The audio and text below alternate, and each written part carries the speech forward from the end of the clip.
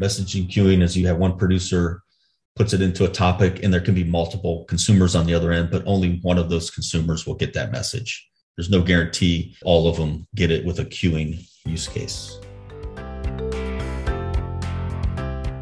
Streaming is that all of these events, again, the green envelopes, the orange and the purple indicate different complete events, for example, that all have to happen, and all those events have to be correlated and sent to the same consumer. So again, the consumer at the top gets all of the green messages, and the second one gets the orange, and the third one gets the purple, and they can't intermix them, right? It's important not only that you get the right order, the messages, but that you get all of the messages so that you can do some analytics on it and you have a complete history of what happened. And that allows you to do, more complex stateful processing.